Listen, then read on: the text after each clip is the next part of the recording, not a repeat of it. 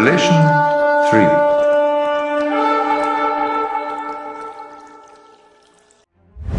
To the angel of the church in Sardis write, These are the words of him who holds the 7 spirits of God and the 7 stars. I know your deeds. You have a reputation of being alive, but you are dead. Wake up. Strengthen what remains and is about to die, for I have not found your deeds complete in the sight of my God. Remember therefore what you have received and heard. Obey it and repent. But if you do not wake up, I will come like a thief, and you will not know at what time I will come to you.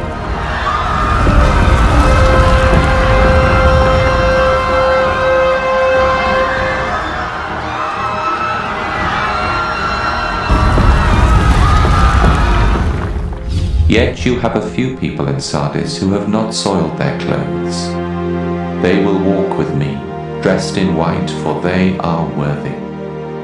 He who overcomes will, like them, be dressed in white.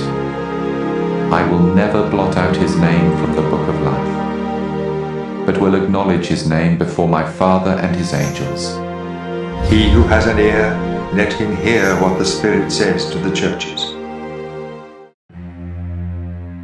To the angel of the church in Philadelphia write, These are the words of him who is holy and true, who holds the key of David.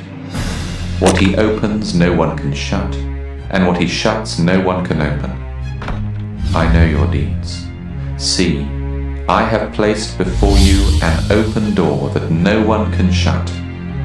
I know that you have little strength, yet you have kept my word, and have not denied my name. I will make those who are of the synagogue of Satan, who claim to be Jews though they are not, but are liars, I will make them come and fall down at your feet and acknowledge that I have loved you. Since you have kept my command to endure patiently, I will also keep you from the hour of trial that is going to come upon the whole world to test those who live on the earth. I am coming soon.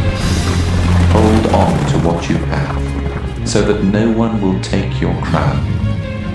Him who overcomes, I will make a pillar in the temple of my God. Never again will he leave it. I will write on him the name of my God, and the name of the city of my God, the New Jerusalem, which is coming down out of heaven from my God. And I will also write on him my new name. He who has an ear, let him hear what the Spirit says to the churches. To the angel of the church in Laodicea write, These are the words of the Amen, the faithful and true witness, the ruler of God's creation. I know your deeds, but you are neither cold nor hot. I wish you were either one or the other. So, because you are lukewarm, neither hot nor cold, I am about to spit you out of my mouth. You say, I am rich, I have acquired wealth and do not need a thing. But you do not realize that you are wretched, pitiful, poor, blind, and naked. I counsel you to buy from me gold refined in the fire, so that you can become rich, and white clothes to wear, so that you can cover your shameful nakedness, and salve to put on your eyes, so that you can see. Those whom I love, I rebuke and discipline. So be earnest and repent. Here I am.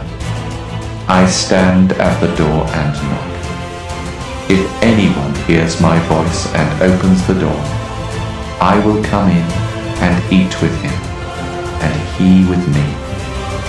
To him who overcomes, I will give the right to sit with me on my throne, just as I overcame and sat down with my Father on his throne. He who has an ear, let him hear what the Spirit says to the churches.